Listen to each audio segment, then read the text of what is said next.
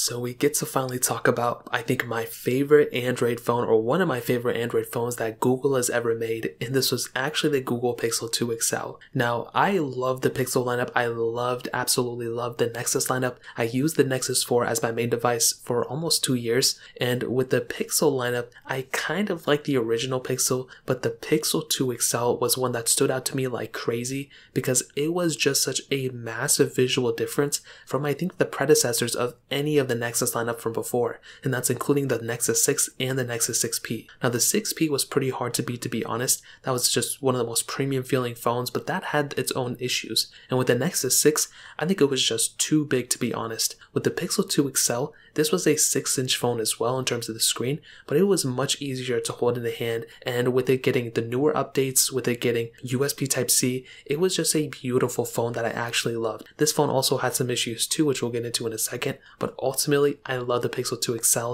I kind of, would kind of recommend buying it and would kind of not recommend buying it. It's kind of in that middle ground, which I'll explain in a second, but I'll leave some other phones I recommend this year too. I'll leave them in the description. You can get them from there and help support the channel at the same time. Now, on the outside of the Pixel 2 XL, this phone on the front had a 6-inch POLED display, and it was a 1440p panel. Now, much like the Pixel XL, the original one, I felt like this phone had a really good panel too. There really wasn't too much to hate on it. I think it looked pretty good. You had the front-facing speakers as well, which was really awesome, and that was just a nice touch. I feel like with the original Pixel and Pixel XL, had they put speakers on the front, that would have made a little bit more sense for the bezel, but this phone actually slimmed the bezels down by quite a bit, and they actually put a speaker on it on the front too, which was really cool. So you end up getting, more features on this phone in much less bezel, which was awesome. And even now, when I hold this phone, it still looks and performs very, very well. So I have very few things to complain about this phone in that sense. Now, you also have USB Type-C port on this phone as well,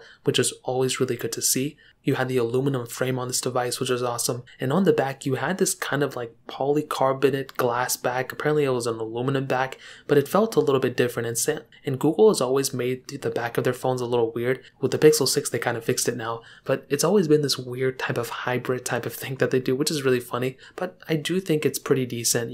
There was no wireless charging, but you did have fast charging, which was cool. There was also IP certification as well. And overall, I think the build quality of this phone wasn't this phone's strong suit. It wasn't the worst thing about this phone. Obviously, it still feels and looks pretty good, but I don't think people were picking up this phone because of, oh my god, it feels so great or anything like that. But I do think people were really liking this phone because it looked good. It was a good looking phone for that time. 2017, you have to keep in mind, phones like the iPhone 10 came out this year. I think the Galaxy S8 Plus came out this year as well. So it had some pretty big competition. And although I think the iPhone 10 won that year, the Pixel 2 XL was still one of my favorite phones of that year for sure. So in terms of the outside, that covers it up there. Now, one of the biggest things about the Pixel lineup was the camera. People loved that camera on the Pixel lineup, and this thing had that single 12.2 megapixel wide-angle lens, and on the front it had an 8 megapixel lens. Now you can only do 1080p videos on the front, you can do 4K videos on the back, but here's the thing, right? The Pixel lineup in general, people loved it for the camera, and I do think even up until 2017, people were saying that this phone probably had the best camera of that year, if not the best, then one of the best. And I think that's just one of the strongest things about Google. They always focused on the camera quality at this point. Nowadays, they've kind of slipped behind because they've made some weird decisions. But I do think at this point, they didn't really throw more cameras on this thing. They just really wanted to have a solid single camera. Now, I think as Google's kind of learned their lesson because they started tipping away around Pixel 3 XL. So I think this was the last perfect Pixel that Google released up until maybe even the Pixel 5 or Pixel 6, to be honest. The Pixel 5 was reaching a different audience. The Pixel 6, I think, was reaching a different audience than the Pixel 5 as well, which was kind of funny. The Pixel 2 XL at that time, I think, had a pretty good camera, but now, it just doesn't really have too many features when compared to something even like a Pixel 6 or 6 Pro. You only have one lens on it. You can only do 4K at 30, not 4K at 60. However, A big thing to keep in mind is that a lot of Pixel devices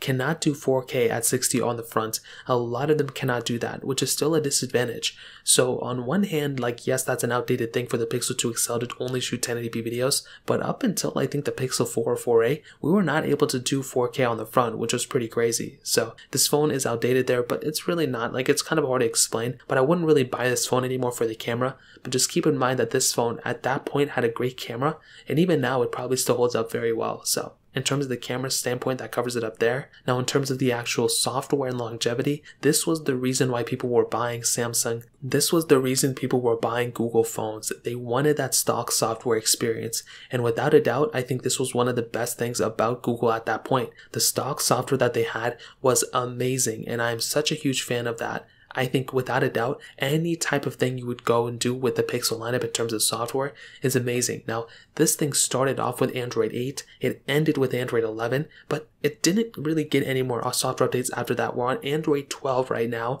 so you're a year behind.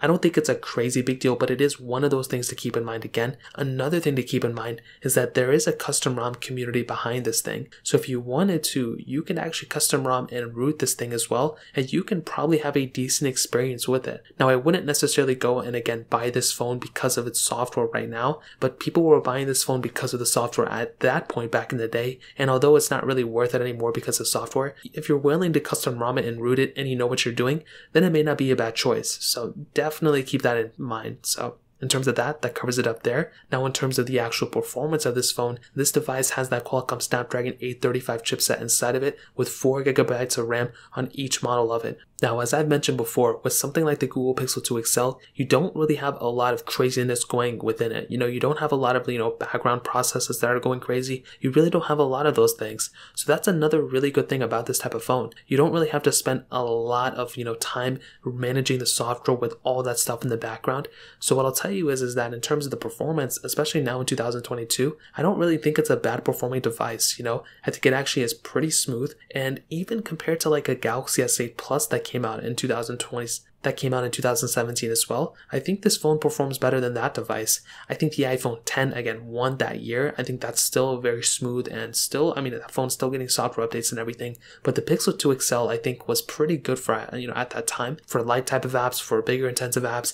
I think it gets the job done like I mentioned, but do keep in mind that sooner than later it's going to start showing its age, especially in that RAM management portion. With 4GB of RAM compared to the more amount of RAM that we have nowadays, again, it just doesn't really make too much sense to buy this phone in that standpoint. I think it's still good if you don't plan on doing anything crazy with your phone, but again, it kind of comes down to the software, and with Android 13 coming out very soon, the software on this phone is going to start feeling a little bit older, and if you're not willing to custom ROM it, then you may feel like you have an older phone sooner than later. So in terms of performance, that covers it up there. Battery life wise, this phone actually had a 3520 mAh battery, which was one of the bigger size batteries at that moment as well. So again, when you're getting a phone like this, you may not be getting like the best performing phone or the best looking phone, but this phone had pretty decent battery at that time, and I do think even now it holds up pretty well. My battery on my phone has degraded quite a bit, but if you get a brand new Pixel 2 XL for some reason, then it's going to be pretty decent. So in terms of that covers it up there. And to be honest, I think the Pixel 2 XL, just like how I mentioned earlier, sits in a really weird spot. It's not extremely outdated in software. The older and older this phone gets in terms of software, it's not getting any more software updates. So you're going to be at a really weird situation if you plan on buying this phone and using it on an everyday basis. I think you're much better off buying something like a Pixel 4a or especially a Pixel 5a. Those are still very cheap phones now. The Pixel 2 XL is, substantially cheaper in the used market, but you can buy a 4a or a 5a in the used market for a little bit cheaper now too. So I would recommend going that route. I think the Pixel 2 XL is a great phone for what it brought and for how old it is and everything, but I would probably recommend buying a Pixel 5a when it comes down to it. So in terms of that covers it up there. If you guys have any other questions or anything like that, let me know in the comment section below. Hit the like button, that'll mean so much, but definitely hit that subscribe button. More importantly than everything else, I love every single one of you guys. Hopefully I'll catch you guys in the next video. Peace out till then.